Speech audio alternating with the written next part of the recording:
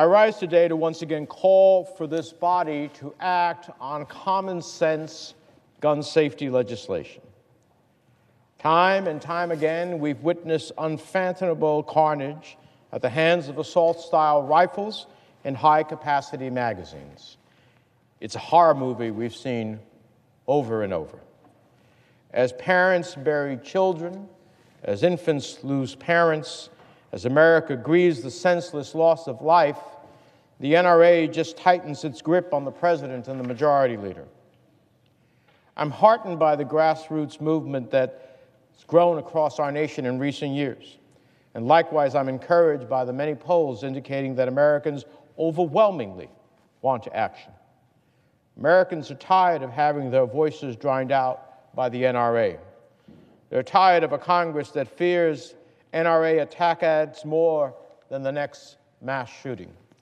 And they're tired of being told time and time again that this is a mental health problem or a violent video game problem when we know it is a gun problem. It's time for real action in the Senate.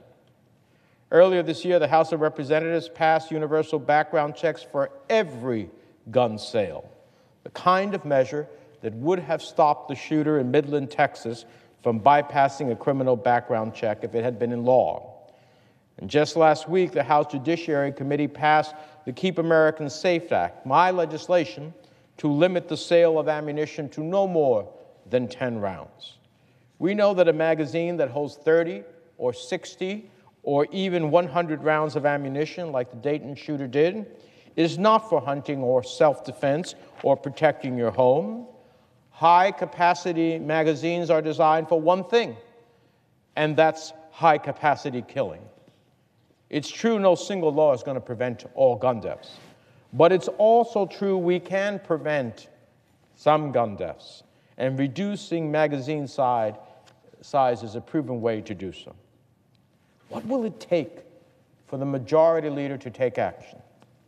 I'm not the only one asking this question. Indeed, on September 3rd, the Washington Post published an editorial calling on the majority leader to act. They asked, quote, "Would any volume of bloodshed convince the Kentucky Republican that Congress faces a moral imperative to act?"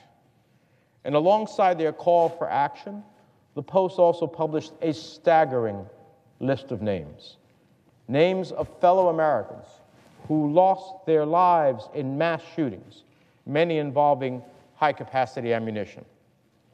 I'd like to read as many of these names as I can in my allotted time today.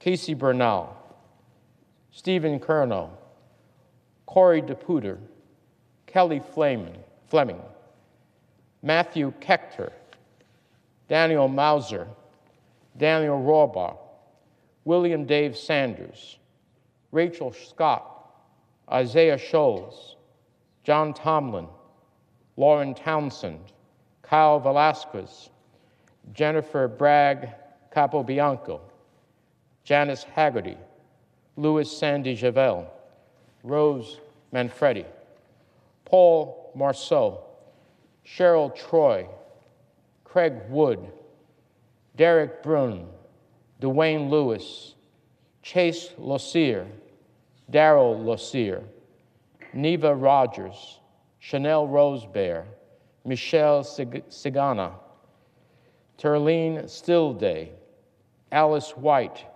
Naomi Ebersol, Marion Stolfus Fisher, Lena Zook Miller, Mary Liz Miller, Anna Mae Stolfus, Ross Abdallah Al-Madin, Christopher James Bishop, Brian Blum, Ryan Clark, Austin Cloyd, Joyce Couture-Nowak, Daniel Perez Cueva, Kevin Granada, Matthew Gewaltney, Caitlin Cameron, Jeremy Hersbert, Rachel Elizabeth Hill, Emily Hilscher, Jarrett Lane, Matthew J. Laporte, Henry Lee, Liviu Lebrescu, G.V. Loganathan, Parthi Lumbatoron, Lorraine McCain, Daniel O'Neill,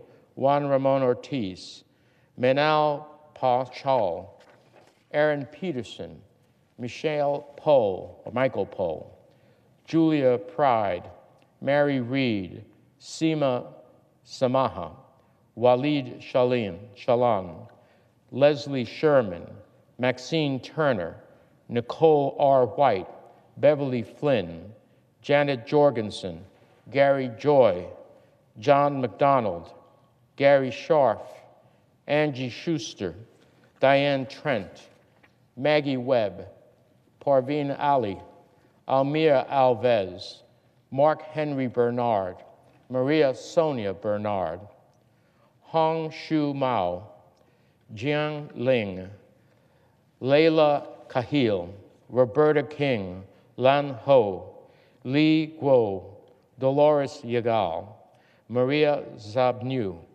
Michael Grant Cahill, Liberato Eduardo Caraveo, Justin Michael DeCrow, John Gaffney, Frederick Green, Jason Dean Hunt, Amy S. Kruger, Aaron Thomas Nemelka, Michael S. Pearson, Russell Seeger, Francesca Vellis, Juanita L. Warman, Kam C. Shoyong, Christina Taylor Green, Dorothy Morris, John M. Rowe, Phyllis Schneck, Darwin Stoddard, Gabriel Zimmerman, Demetrius Hewlin, Russell King Jr., Daniel Parmertor, Chering Rinzing Butaya, Doris Chibuko, Sonam Shodan, Grace Unia Kim, Caitlin Ping, Judith O. Seymour, Lydia Sim, Jonathan Blunk, A.J. Boyk, Jesse Childress, Gordon Calgen, Jessica Gawi, John Thomas Larimer, Matthew McQuinn, Michaela Medic, Veronica Moser Sullivan, Alex Matthew Sullivan, Alexander Tevis, Rebecca Ann Wingo, Suwant Kaleka, Sovan Katra, Parumjit Kaur, Parkash Singh, Runjit Singh, Sita Singh, Charlotte Bacon, Daniel Barton, Rachel D. Avino, Olivia Engel, Josephine Gay, Dylan Hockley, Dawn Hochsprung, Madeline F. Hu, Catherine V. Hubbard, Chase Kowalski, Jesse Lewis, Anna G. Marquez Green, James Mattioli, Grace McDonald, Anne Marie Murphy, Emily Parker, Jack Pinto, Noah Posner, Carolyn Privetti, Jessica Rekos, Avil Richmond, Lorna Rousseau, Mary Sherlock, Victoria Soto, Benjamin Wheeler, Allison Wyatt. Madam President, my time is almost up, but I haven't even reached the names of those who died after Newtown nearly 7 years ago. So I'll close with one last point. It's heartbreaking to know that some of the people on this list might be alive today if we only had the courage to pass the Keep America Safe Act, or to establish universal background checks, or a new assault weapons ban. And it's just as heartbreaking to know that more names of more sons and daughters, mothers and fathers, brothers and sisters, friends and colleagues will end up on this list in the days ahead should the Senate continue to fail to act. That's the truth. That's the truth, Madam President. Every day without action is another day closer to America's next mass shooting.